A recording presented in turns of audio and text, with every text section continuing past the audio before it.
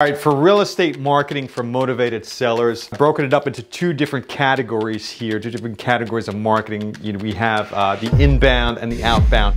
The inbound, we're looking at websites, social media, ads, signs, billboards, things like that. Outbound, you have your direct mail, you have your cold call, text messaging campaigns, driving for dollars, door knocking, and making offers on the MLS.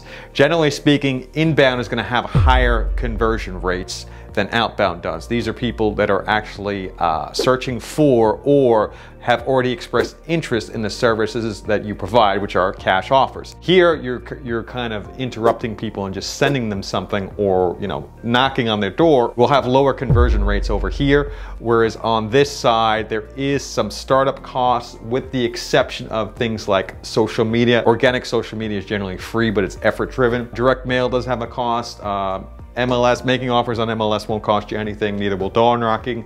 But generally speaking, there's more of a cost, a startup cost here, and over on this side. It's generally less of a cost, but the conversion rates are lower.